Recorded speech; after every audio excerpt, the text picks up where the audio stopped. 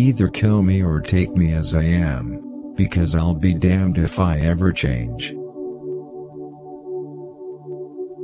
It is only by way of pain one arrives at pleasure. In order to know virtue, we must first acquaint ourselves with vice. We are no guiltier, in following the primitive impulses that govern us, than is the Nile for her floods, or the sea for her waves. Sexual pleasure is, I agree, a passion to which all others are subordinate, but in which they all unite. If it is the dirty element that gives pleasure to the act of lust, then the dirtier it is, the more pleasurable it is bound to be. Your body is the church, where nature asks to be reverenced. All universal moral principles are idle fancies. Sex without pain is like food without taste. Social order at the expense of liberty is hardly a bargain. Sex is as important as eating or drinking, and we ought to allow the one appetite to be satisfied, with as little restraint, or false modesty as the other. The only way to a woman's heart is along the path of torment.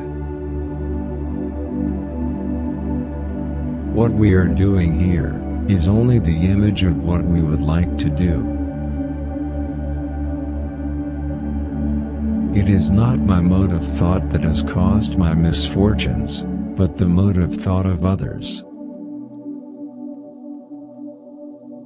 One must do violence to the object of one's desire. When it surrenders, the pleasure is greater.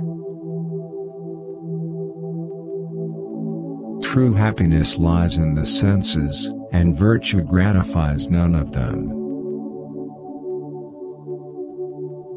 Destruction, hence, like creation, is one of nature's mandates.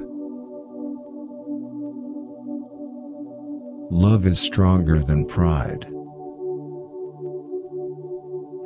Happiness is an abstraction, it is a product of the imagination, it is a way of being moved, which depends entirely on our way of seeing and feeling.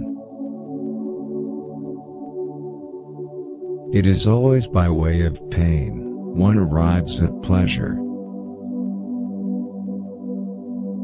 In order to know virtue, we must acquaint ourselves with vice. Only then can we know the true measure of a man. The completest submissiveness is your lot, and that is all. Crime is to the passions what nervous fluid is to life, it sustains them, it supplies their strength.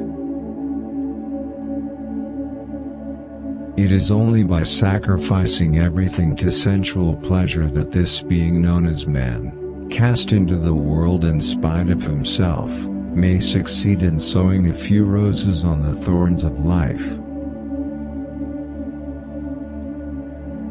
Those who are unhappy clutch at shadows, and to give themselves an enjoyment that truth refuses them, they artfully bring into being all sorts of illusions.